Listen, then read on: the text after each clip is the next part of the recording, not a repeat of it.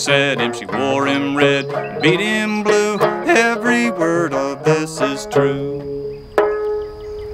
Hello friends and neighbors, I wanted to come out this beautiful evening in May here and show you all how I play this neat old tune called Will the Weaver. I learned it from a recording of Charlie Parker, and I believe the guy accompanying him was Mack Woolbright. But if you look up Charlie Parker for sure and Will the Weaver, you'll find the recording where I first heard this song.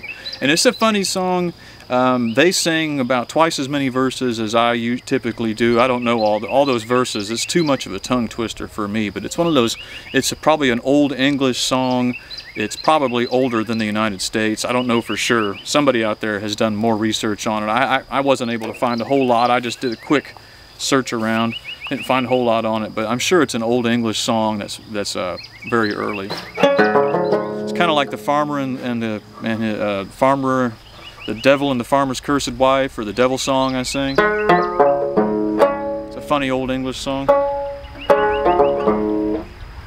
For those of you who want the tablature for this, please go ahead and click on this link in the top left corner. That'll take you to patreon.com/CliftonHicks. For a very low monthly or annual contribution, you get the tab for this and every other song that you see me play and teach here. So please do click on this link. Join us up there if you want the tab. If you don't need tablature, you just want to see, kind of get the gist of how I do it, I'll show you that now. So I'm using this old 1888 Cubley banjo, neat old banjo. I don't know why my dog is raising hell right now. There's a bunch of crows in the cane and the creek across the road, and I think she's barking at the crows. Anyhow, don't mind her, she's just doing her job. So my relative tuning is standard banjo tuning, gDGBD. Some picky connoisseurs will call that high bass tuning, gDGBD. I'm relative tuned. My actual tuning is much lower than that. I'm probably, instead of being tuned up in G, I'm probably down in open E right now to match my singing voice. So I have never picked this song on the banjo until just a few days ago I started picking it. I've always sung it, some of the verses, and thought they were neat, but it makes a great banjo tune too. So how do you figure it out? You can start it on the, you can also play this in double C, but for me, I couldn't sing that high. In double C, you're doing lots of first string work off the 5th fret and higher, and for me, that's just not very singable. So I had to drop it down to open G tuning, standard G tuning, relative G tuning.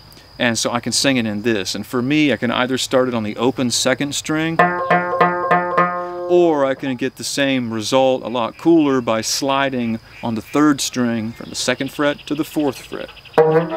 That gives me, which is the same sound as.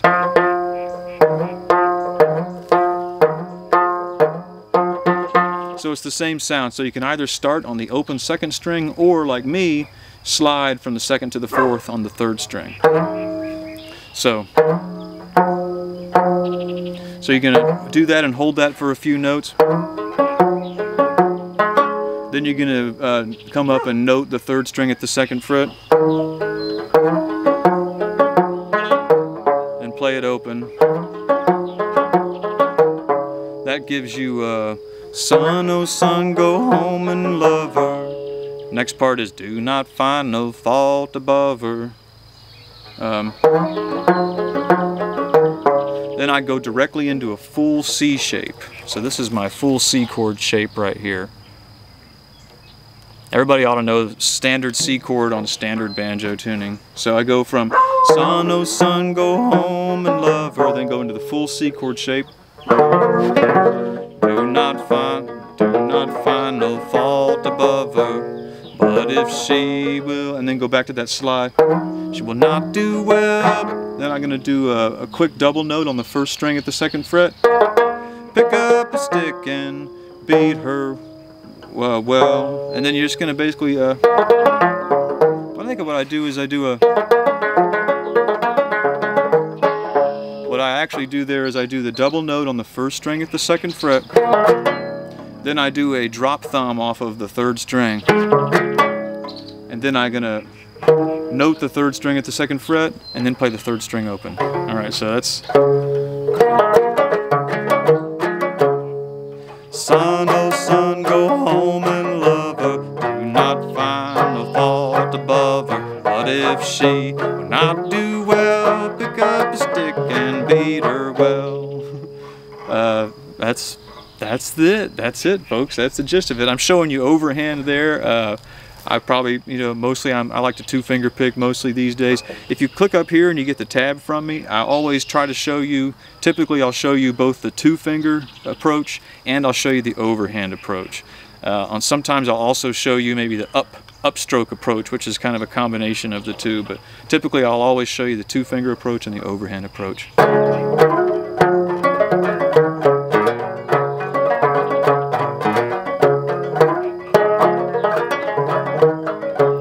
Sat down by the fireside weeping, up the chimney got to peeping. There he spied the wretched soul perched upon the pot rack pole. He put on a pretty good fire just to suit his own desires. Wife cried out of her own free will, don't do that, the man you kill.